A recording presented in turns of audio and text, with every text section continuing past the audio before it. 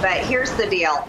Now that we have an opportunity to elect a new speaker, I'm going to force Washington to realize and remember that the American people support President Trump. He is winning the primary overwhelmingly. No one's even close to him. He's also beating Joe Biden in poll after poll, and he has a proven 4-year record as president of having the greatest policies in my lifetime. We want him back as president, so why not make him Speaker of the House, even if it's an interim speaker, while we work to find another speaker. I think the House should support it. I think every Republican should support President Trump because he has supported them. President Trump endorses more Republican candidates across the country than anyone else, and his endorsements win and they work.